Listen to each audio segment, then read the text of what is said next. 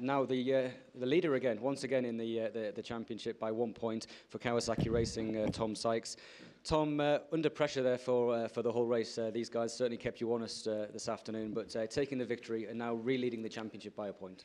Yeah, I mean, you know, good day so far, you know, and okay, you know, the red flag come out in a good time maybe, you know. It would have been a fantastic last couple of laps, I'm sure, but it is what it is. Finally a decision goes in our favour, and you know, the two BMW boys have certainly had the Weetabix this morning. It was those guys are obviously top level riders. They kept me very honest, and you know, it was shaping up to be a good couple of laps to finish it, but it is what it is. I'm happy to take the 25 points, and you know, that race I struggled in the one area with the bike, something new all weekend. So I think we know what it is, and I'm sure we can put that to bed for race 2. So yeah, we need to look to improve.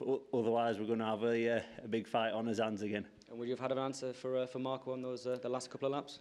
Difficult to say. You never know what he's holding in his tank. You know, he's more of a Sunday man. You know, and like I said, unbelievable talent. So you know, I was certainly prepared to take my gloves off, and you know, we could have picked the pace up a little bit if we needed to, but it's impossible to say.